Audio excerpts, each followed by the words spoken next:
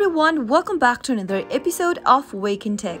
In today's video, I'm back with another easy tutorial on how to download Capitec Bank application for your iPhone.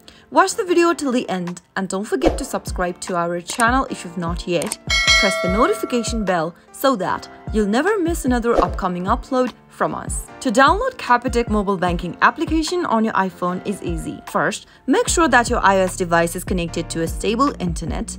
And now, tap open App Store. In the search box, type in Capitec Bank and perform your search. You'll be able to see the application that says Capitec Bank from Capitec Bank. Tap on the download button right under the app or right beside the app and wait for the application to be downloaded on your iPhone. It'll only take a few minutes depending upon your internet speed.